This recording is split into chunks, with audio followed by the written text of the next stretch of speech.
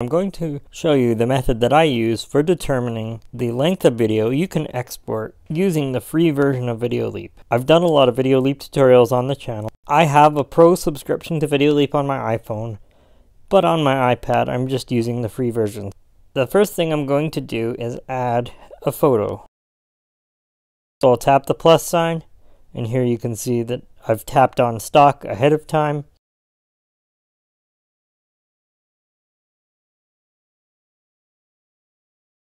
Tap on that one and it'll automatically load. Now you might be asking why I've added a photo rather than a video.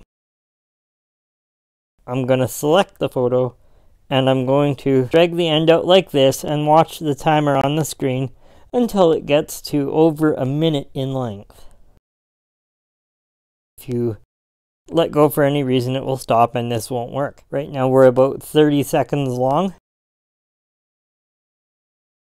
And just keep dragging it out till you get over 2 minutes.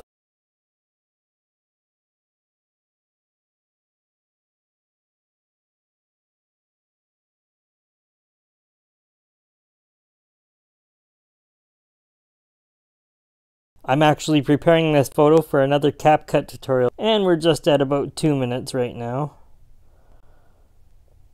I'm gonna go all the way to 3 minutes just to show you what happens.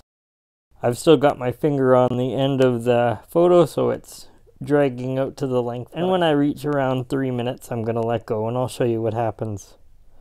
So how do we determine the maximum video length that we can export with the free version of Videoleap? Well, that's simple. You just scrub back to the beginning of your video.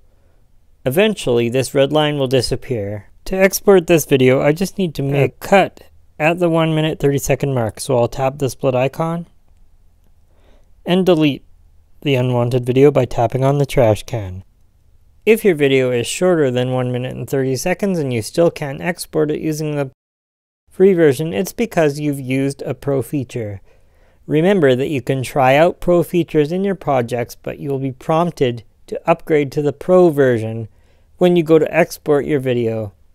So make sure that you haven't used any pro features and that your video is under 1 minute and 30 seconds long before you try to export it.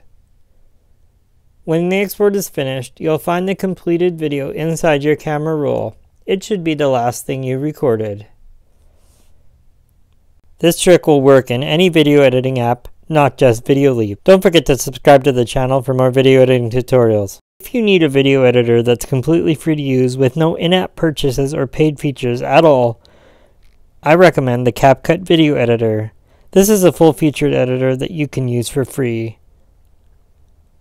Take a look at my playlist on CapCut listed here.